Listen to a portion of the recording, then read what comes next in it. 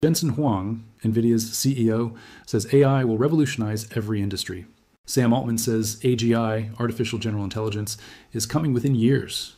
And investors are pouring money in like there's no tomorrow. But here's what nobody's talking about. The math doesn't work. Companies are spending hundreds of billions building AI, and they're making almost nothing back. The revenue isn't there. The use cases are limited, and the costs are astronomical. This is the dot-com bubble all over again, except bigger, way bigger.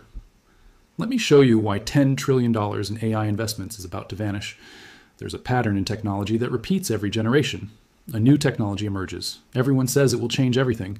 Investors pour in billions, stock prices explode, then reality hits. The technology works, but not at the scale promised.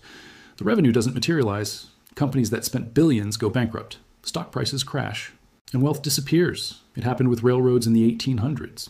It happened with radio in the 1920s. It happened with dot-com in 2000. It happened with crypto in 2021. And it's happening right now with AI.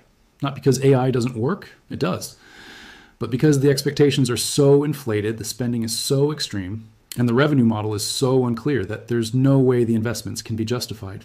Let me walk you through exactly what's happening, show you the numbers, and explain why this ends in a crash. Let's start with the spending, because the scale is almost incomprehensible. In 2023, companies spent approximately $200 billion on AI infrastructure.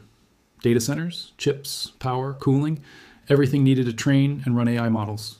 In 2024, that number increased to $350 billion.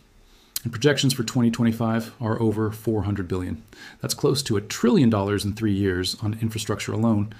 This doesn't include the money spent on research, hiring AI engineers, acquiring AI startups, or developing applications. Just infrastructure, the physical hardware and power needed to make AI work. Who's spending this money? Start with NVIDIA. They're not spending it directly, they're receiving it.